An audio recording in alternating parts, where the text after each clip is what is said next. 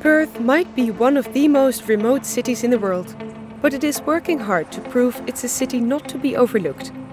Australia's fourth largest metropolis is blessed with rich natural resources, and its unique location makes it a valuable gateway to Southeast Asia. Once known for just being a mining city, Perth's newfound and enviable quality of life and business opportunities have, in recent years, enticed successful professionals and creatives from the East Coast to try their luck in Western Australia. One of them is architect Nick Brunston, winner of the 2015 National Emerging Architect Prize, who decided to swap Melbourne for Perth 6 years ago.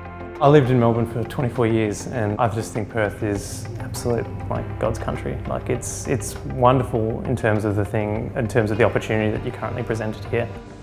They talk about the tyranny of distance, the fact that it's both a giver and a taker, but I think Perth has this great opportunity or chance at being less and less influenced by interstate neighbours or other people and actually kind of really developing our own culture and our own sort of, brand.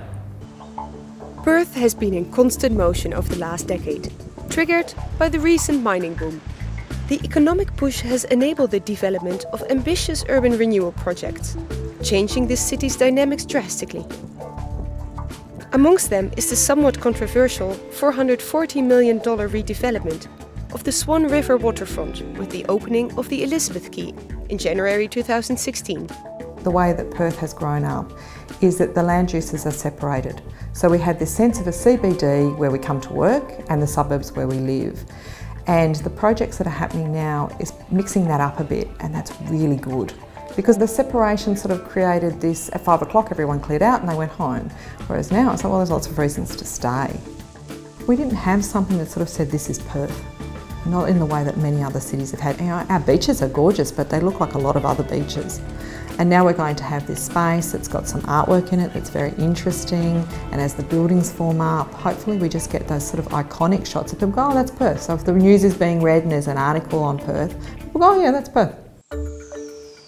Another extensive urban development is the sinking of the railway as part of the Perth City Link project, which will connect the long-separated Northbridge neighbourhood with the city's central business district.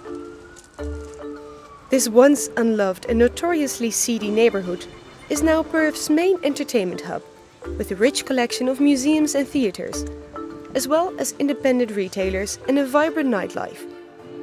This is the location where Miles Hull decided to build Alex Hotel, together with 4 fellow entrepreneurs. The boutique hotel, which aims to create a sense of home in the middle of the hustle and bustle of the city, opened its doors in May 2015. I think there's some really exciting regeneration happening in Perth, particularly in and around the area of Alex Hotel, in that it was a neighbourhood that was quite neglected, and I think as people recognise the importance of a city and a hub, coming back into those areas and finding new activities and new sites to revitalise. For us, I think what's on the outside of Alex Hotel is just as important as what's inside. We all felt that when we travel and stay in hotels, you want to stay in a place that really gives you a really good sense of a neighbourhood and district. So for us, being in this location with everything happening out on the street, we did want to bring a little bit of that inside, but still have a respite where there's a sense of comfort, and we didn't want to feel like you were sitting in a showroom or a cookie cutter hotel from anywhere else in the world. We wanted you to feel when you stay here you are in Perth, you're in Western Australia, there's beautiful blue sky most of the days, and that's what we wanted to celebrate in here, and the feeling and the colours and the light that we bring into the hotel to reflect that and really make it a distinctly West Australian place. But with opportunities come challenges. The city has seen an enormous population growth, and the number is expected to rise to 3.5 million by 2050. The government is working hard to reduce car dependency, which is currently leading to traffic congestion issues. And while the city's growth spurt has led to a burst of modern offices and skyscrapers, the city's heritage buildings were being neglected. The 140-year-old state buildings were empty for almost 2 decades, but reopened their doors following an ambitious renovation in October 2015. They now house the head-turning Como the Treasury Hotel, and an inspiring mix of independent retailers and hospitality offerings. It's underused properties like these that inspired architect Nick Brunston to set up the Space Market project, supported by the city of Perth. The project matches people and premises and turns unused buildings into mixed-use spaces and workplaces for startups.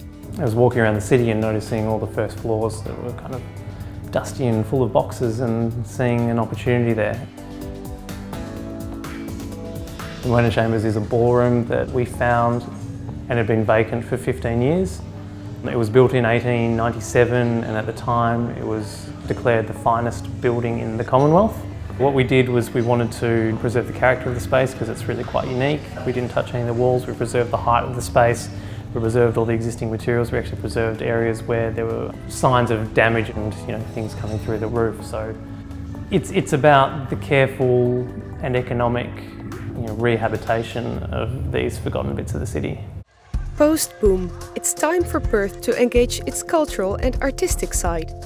The Fringe World Festival and International Arts Festival take over the city every year. But there are many permanent creative initiatives visible in the city. The majority of the city's street art was commissioned by Form, a non-profit cultural organization that collaborates with international, local and indigenous artists to turn previously overlooked streets and city spaces into more lively places. Form's latest project is to turn an old freight shed in the suburb of Claremont into a creative hub for artists, which is scheduled to open later this year. There's been a lot of change, I think, over the last decade in the mindset of the people of Perth in terms of how they see their city and their role within it. And I think that is one of the most exciting changes that we've seen. We've gone from people, seeing it as Dullsville and having that tag, 10 years ago and feeling almost a bit despondent about it, to recognising that actually it's up to us to change that, and we do have the capacity to change that. So that momentum is there, and I think the challenge for us now is really to make sure that we do embed that programming, that soft infrastructure, arts and culture, the things that will bring our communities to life within those spaces. That is now our challenge, to make sure that that is in place and that momentum can continue, so that development really shapes a really positive and vibrant future. In recent years, Perth has been reinventing itself while maintaining its distinct laid-back personality. Developments like the new City Beach Pavilion, the Perth Arena and the city's 60,000 capacity stadium scheduled to open in 2018 will continue to drive this transformation, hopefully creating more opportunities for entrepreneurs, retailers and young creatives. I think there's always been a really great entrepreneurial spirit here in Perth.